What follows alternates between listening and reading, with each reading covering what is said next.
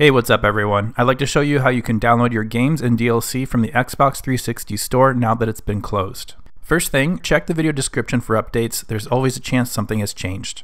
This first method is probably the simplest if you already know what you're looking for. From the dashboard Home tab, open the My Games menu. Here you see the games you already have installed on your system. Highlight any of these games, it doesn't matter which one, and then press the X button to get into the game details. From the game details screen, you can see that at the bottom you can still press the Y button to open search, so let's do that. In the search box, type in whatever you're looking for. In my case, I'm going to search for Alan Wake. It may take a moment for the search to complete. Here I'm looking for Alan Wake's American Nightmare. Once you've found what you're looking for, you can select it. This will get you to that game's info page, and if you own it digitally, you'll be able to download it again.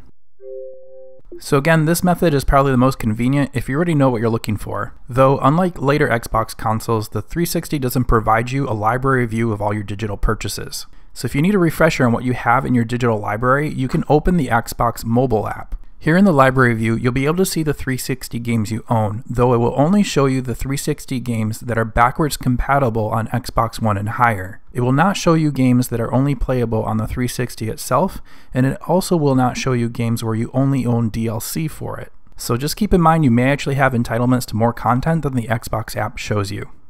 Speaking of game DLC, if you'd like to download that, here's how you can do it. From a game's info page, which you can reach either from your library or from search, head on over to the Extras tab. From here you can choose See All and you'll be given a list of all DLC and extra content for that game. The DLC and content you own will be shown with a green check mark. You can select that DLC and you'll be given the option to download it again. Now let's talk about the second method for downloading games and content you own. This is the official method that the current Xbox Online documentation will direct you to do.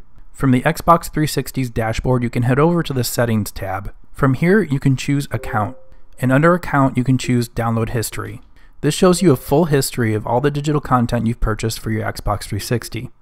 It should be ordered from the most recent purchases to the oldest purchases.